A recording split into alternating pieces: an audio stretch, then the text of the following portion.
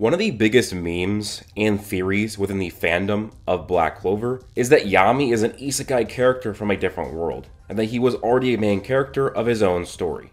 This is because he really does feel like he used to be a main character. He has some near fourth wall breaking quotes, like saying he would sue Patri for copyright infringement, and we know that he came from a different world and has not been able to go back, which fits a very common mold of an isekai story where a character gets lost into a fantasy world.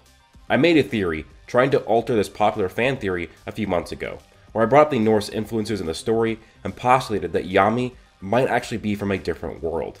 But that world is just a different realm, like the 9 realms in Norse mythology.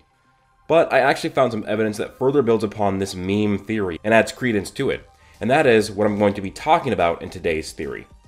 Now, what made me realize this theory as a possibility is that I realized that in the canon of Black Clover, we never once see Yami use his dark magic prior to that of getting a grimoire, and based on the context of the scene where he got his grimoire, it hints that he didn't have magic prior to receiving the Clover grimoire. And, based on this, it might be that because he had no magic, he is from a different world, but when he got his own grimoire, it activated it. We know that this is a possibility to happen, people without magic getting theirs activated by receiving a grimoire.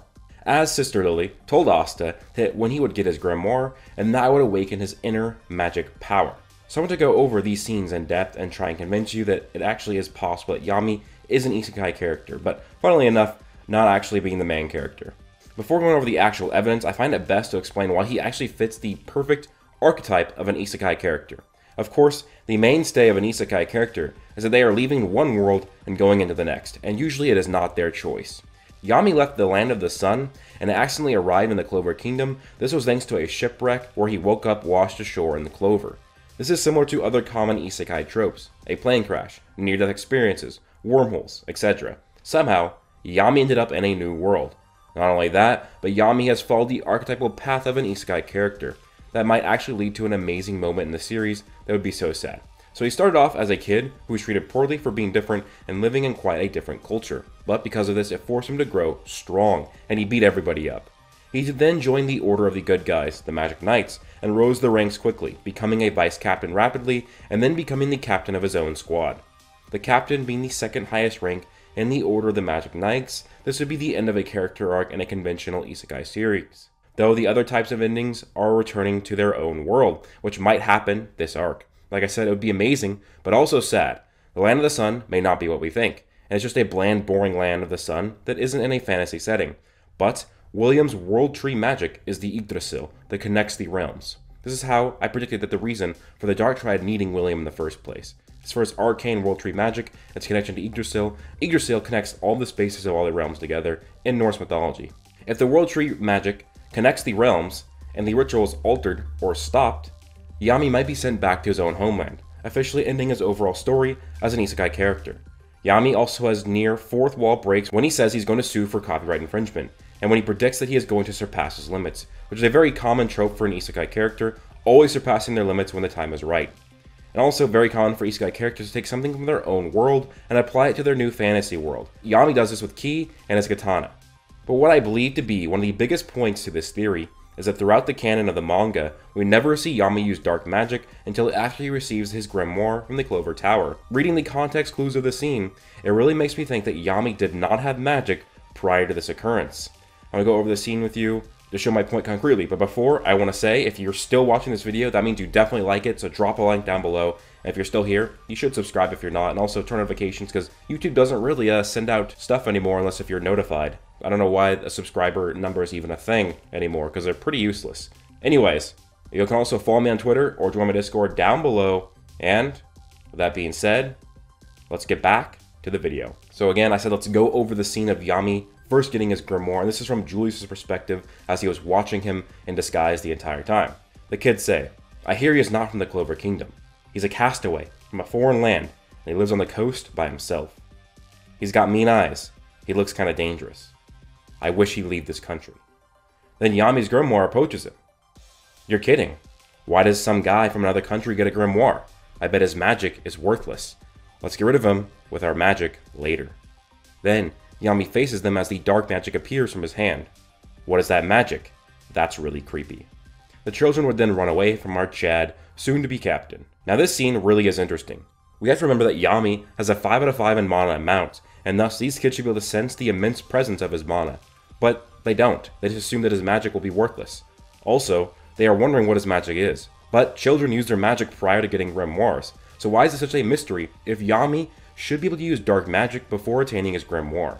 Then, when Yami opens his grimoire, he uses it in a very basic practice, just letting the dark magic flow from him as if it's the first time getting his power. Again, it's almost looking like a scene of someone just gaining a newfound power. Then, after this, Julius would confront Yami and fanboy over him having dark magic and being shocked and excited. But we know, based on the added context of the anime, the scene took place from Julius' perspective and it did take place at different times, meaning he was the one that was watching all this happen and listening to the conversations. And also, it means he was watching Yami and did not know that he had dark magic until Yami got his grimoire. We know this because Julius stated that he was watching while in his disguise. Now again, that adds several weird discrepancies here. Yami not showing the use of dark magic until he gets his grimoire.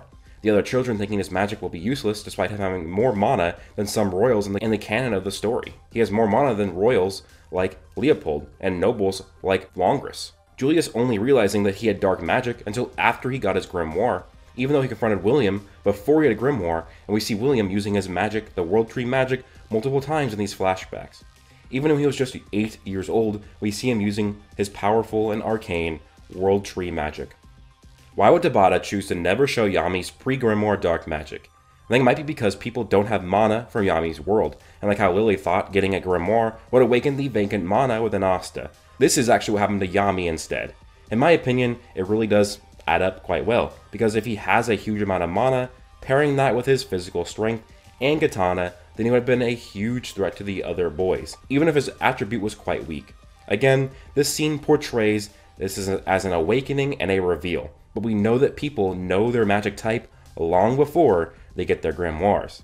Now sadly, possibly, there is one possibly damning debunk of this theory, and that is that in the game Black Clover Quartet Knights, as well as the manga adaptation, Yami uses his dark magic without having his grimoire when he's a kid.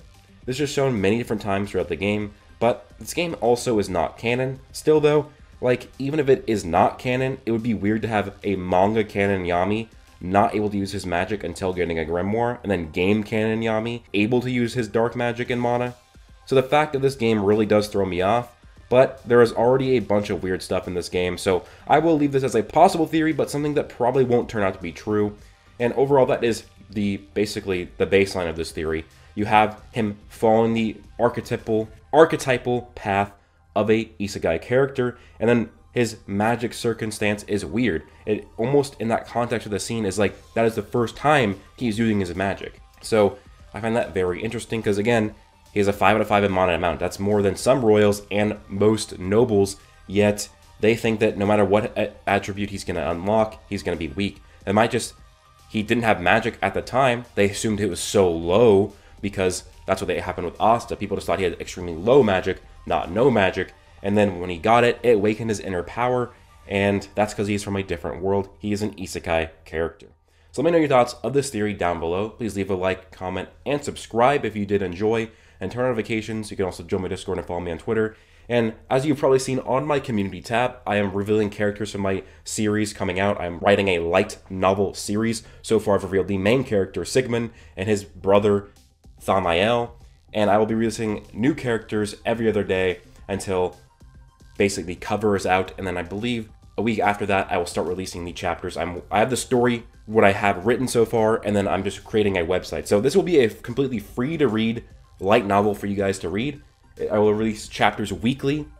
Basically what I'm gonna do is the website will go live. It'll have 3 chapters on it, and then from then on out, every single week I'll release a new chapter for that series, and then every other week I'll release 2 chapters with that secondary chapter is a one-shot story that takes place within the universe of 9 Fates. So pay attention to the community tab, and probably Sunday's video, I will talk a lot more about 9 Fates and the actual plot, because by then all the characters will be revealed and the cover will be revealed as well. So stay tuned for that. I will also have physical copies at some point once the first arc is done, so if you'd like to support the actual series and then have a physical copy of it, that will be somewhere down the line. But with that being said, that's it for this video. Let me know your thoughts down below. Plus,